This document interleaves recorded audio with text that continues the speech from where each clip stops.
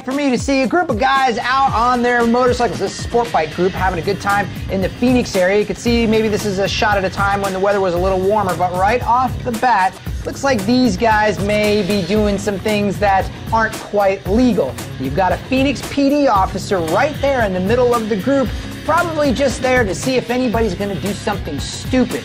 Doesn't take long.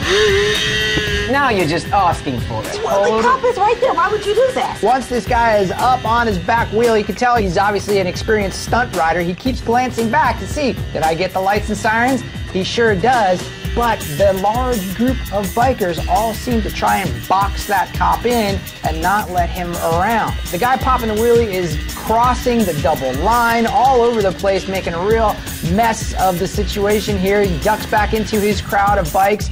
The officer does appear like he's creeping a little bit forward, but certainly not making any kind of aggressive moves towards the guy. Now, the guy with the camera isn't the only one pulling stunts. There are several riders in this crowd doing different wheelies and other stunts. So right here, the dude popping the wheelie loops a Yui and then goes...